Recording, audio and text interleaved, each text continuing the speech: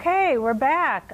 In the last video, we talked a lot about the structure of aquaporin, especially on the outside. We talked about the tandem repeats so that you can see that the front half and the back half, or the first half and the second half, are very similar to each other. And that they, remember we talked, they're kind of just inverted. But now we're going to talk about what's happening in the pore, what the specific amino acids are in the pore that allow this protein to be water selective, but yet allow them to, the water molecules to move through at a very rapid pace, like thousandths per second. Okay, so hopefully in your study you've come across some of the amino acids, the important amino acids that I mentioned in the worksheet, and you kind of try to understand what the significance is. One of the probably the motif that is always in every aquaporin, it's highly conserved in all aquaporins, is the NPA motif. NPA stands for asparagine, proline, and alanine. Okay, those three amino acids are found in each half, in each tandem repeat of every aquaporin, and hopefully you were able to find those in your gene maps. If we look at the pore of my model here, you'll see that right here and right here are the two asparagines. I only highlighted the two asparagines because they're really important in hydrogen bonding with the water. We're going to talk about the mechanism a little bit more later, but hopefully you can at least see that, when I put this back together, how closely they sit in the pore, okay? And so we'll talk about them a little bit later. What else do we have in there? Now, I asked you about a couple of amino acids, histidine 180 and cysteine 189. So let's kind of look at those and understand why they're important. Okay, so this is all in the second half of the aquaporin. You'll see histidine 180 right here and cysteine 189 right here. Well, histidine is an interesting amino acid because we're going to talk about its relationship to three other amino acids later on, and how that is important in the narrowest part of the channel. But so it really is part of the gate that allows water in selectively. But what they found is that when they look at all aquaporins, and there are in the humans, there are about 13 known isoforms of aquaporin. And again, these are areas that you can decide to choose for your final projects. But when they looked at them, there are two kind of general types of aquaporins. There are aquaporins that are specifically selective to water transport. And then there are some things called aquaglyceroporins. And they not only allow water, they allow the transport of glycerol as well. And I'm not going to spend a lot of time talking about those. Again, pursue that as a final project if you're interested. But the interesting thing is that histidine 180 does not exist in the aquaglyceroporins. So they feel like, researchers think that that is important in water selectivity. Okay? It still is very selective, does not allow ions through or anything, but when that's missing, glycerol can get through as well. All right, what about the cysteine 189? Now that is interesting because long before they even understood that there were these aquaporins, these water channels, they knew that there was water transport in some cells and some tissues, very fast water transport.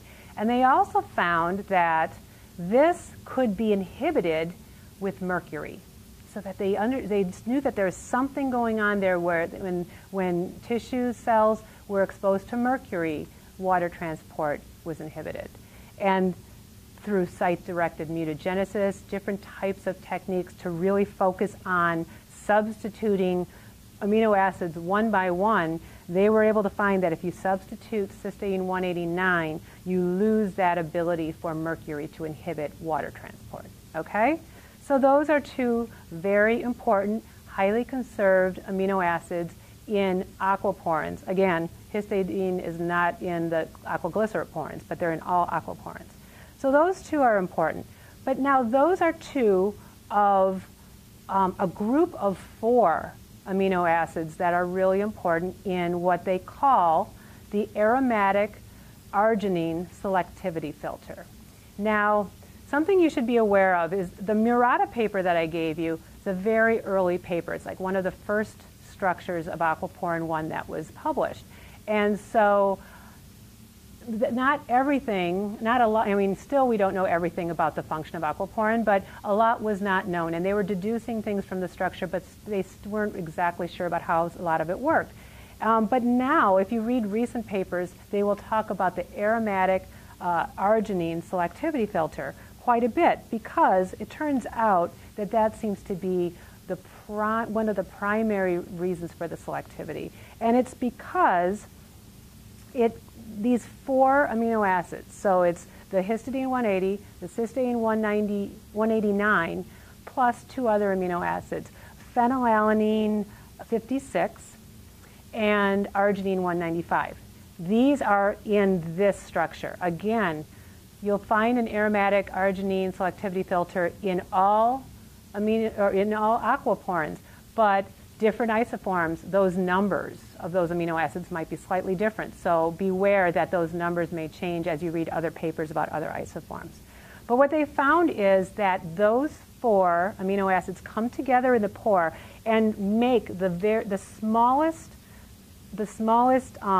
diameter of the pore right at that place. And what was interesting when I was designing my model is I took the Murata paper and I took that PDB file and I designed this model hoping to be able to look at that selectivity filter.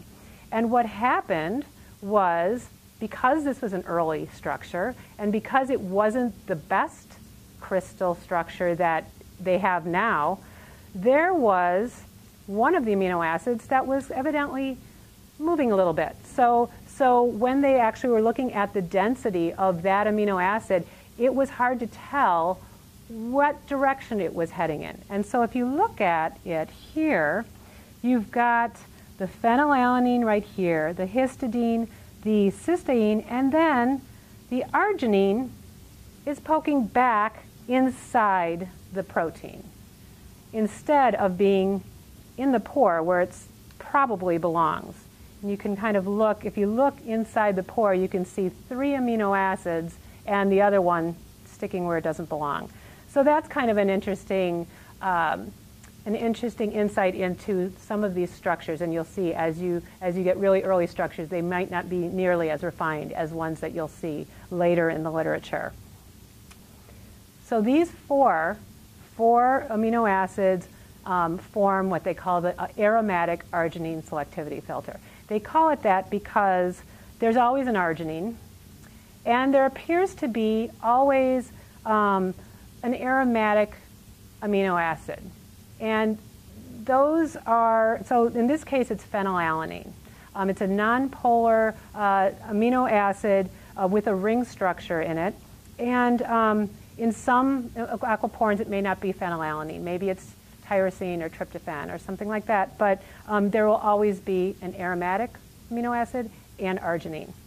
And what they think happens is that there is, we know we need to, that aquaporins need to be selective for water and exclude all other ions. So it excludes, because of the size of it, it excludes sodium, potassium, other ions pretty well. However, the hardest job that it has is actually excluding hydrogen ions, because water does not really exist all by itself, right? We know that water, from the work that you've done, you know that water hydrogen bonds to itself.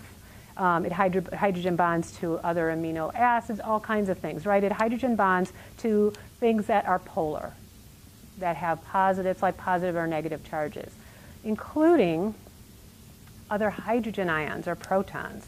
So you find that there are these things called hydronium ions, H3O with a positive, slight positive charge, floating around. And it could be really easy for a water molecule to go through a water channel, an aquaporin, and this hydrogen ion to be pulled through with it.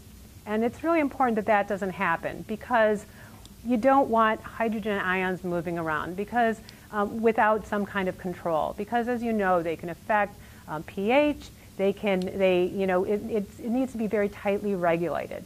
So that is the biggest question: is how does that happen? How do water molecules get through and leave that that proton behind? And they think what happens, so actually there's a really kind of cool video that shows what this mechanism is for the way water can actually allow these extra protons to come through, because they actually can cause a proton to come off of one water molecule and add to another water molecule in a kind of a chain. And this is something that needs to be disrupted in the aquaporin so that these protons aren't incidentally transferred across the aquaporin. So the way that that happens, they think, is that this selectivity filter is so narrow, and it's got these positive charges. It's got the arginine and the histidine that are able to disrupt all these hydrogen bonds between other waters and between protons. Okay, so it breaks up the hydrogen bonds so that water has to go through individually, single file, through the selectivity filter. So once it gets through there, it's starting to work its way through that selectivity filter, through the pore, single file. And then it gets to the what we call the NPA motifs, right? So again, I'll open this up, and the selectivity filter is closer to the beginning of this pore. And then further down, you've got these NPA, or these asparagines, amino acids in very close approximation. And it's difficult to see, but they kind of line up along one side of the pore. And on the other side of the pore are non-polar amino acids. And so what happens is the water is forced along the side where the asparagines are, and they then hydrogen bond to them one at a time. And it's kind of like the asparagines kind of, grabbing their hand and walking them through the pore one at a time. They kind of just transfer them from one side to the other. So the exact mechanism of how the NPA motifs are involved in this transfer of water through the rest of the pore is also subject to a lot of controversy. There's talk about dipoles in the center there, and how there's a change of charge that causes the oxygens to flip from oxygen facing one way to oxygen facing the other way. And that does appear to happen, but there's a lot of controversy as to what exactly is causing that to happen. And so if that is an area that you find interesting, you should find a lot of interesting papers to read on that as well, and that would make a wonderful story. We have some models here that, and maybe you have one in your classroom, that actually shows the water being passed through in single file. And you can see how the asparagines interact with the water molecules as they pass through this pore. So again, there is a lot that's known about the structure-function relationships of aquaporin, and there's still a lot yet to be understood. So a lot of active research in these areas. So hopefully that has helped you understand a little bit about how the structure is related to aquaporin function, and also hopefully gave you good ideas about what you can do for your final projects. If none of these interest you, please check out the Haiku page. I've got little bits and pieces about a lot of different isoforms that you might be interested in. So go out, explore, figure out what your adventure is going to be, and please use the discussion boards. Tell us what you're thinking about doing. Let's try to get some conversation going on the discussion board so we can explore with you. All right, thanks and have fun.